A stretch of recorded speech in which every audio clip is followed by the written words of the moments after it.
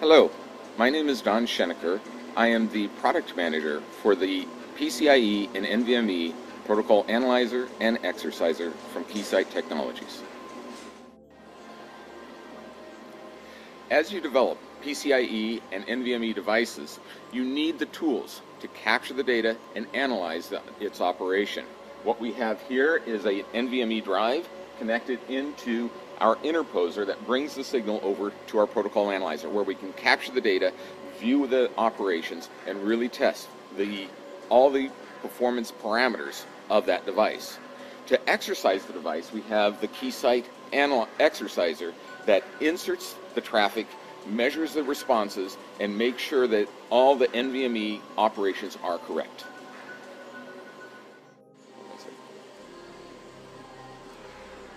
What we're seeing here is a packet trace of the PCIe operations of the device that we're testing. In the top area, we see the memory reads and writes, the acknowledgement times, the completion with data, the individual packets that are performing the operations. In the lower part of the screen, we see a performance graph that shows us where the traffic occurs, any kind of errors that happen, and we can see exactly over the period of time what information is being sent across the link. So we're having the performance information, individual packets. In addition, there's additional screens that we can look at LTSSM information of what is occurring across the link as it gets into a steady state of providing data. But more importantly, we can look at transaction data, the NVMe operations. And in the lower part here, what we're seeing is NVMe operations of reads and writes at the NVMe level that contain multiple packets, and the data is being transported across the link. To the right is basic performance information. What queues are active, how much data was being sent in each queue, and you can measure the response time and look at the overall operations by looking at a visualization of the transaction that shows you from the doorbell through the data transfer to the closing and the completion doorbell that completes the operation of this NVMe read. It provides you all the timing information, everything that you need, along with the data to understand how your device is operating. Now I'd like to show you a little bit of the exerciser operations. If I select that performance, that becomes an active component in the link, where we are actually bringing up the link and making the operations for PCIe.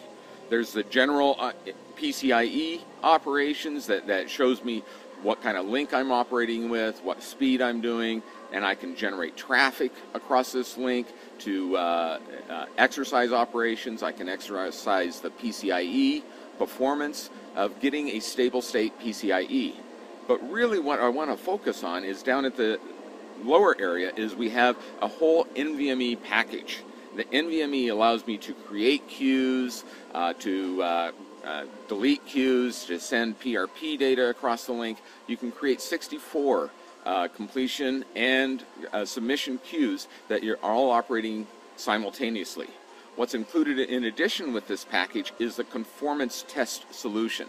The conformance test solution is a series of tests defined by the University of New Hampshire that is implemented on this device to automatically test the NVMe operations and give you pass-fail results. As you see on this screen, several of the tests passed and a couple failed.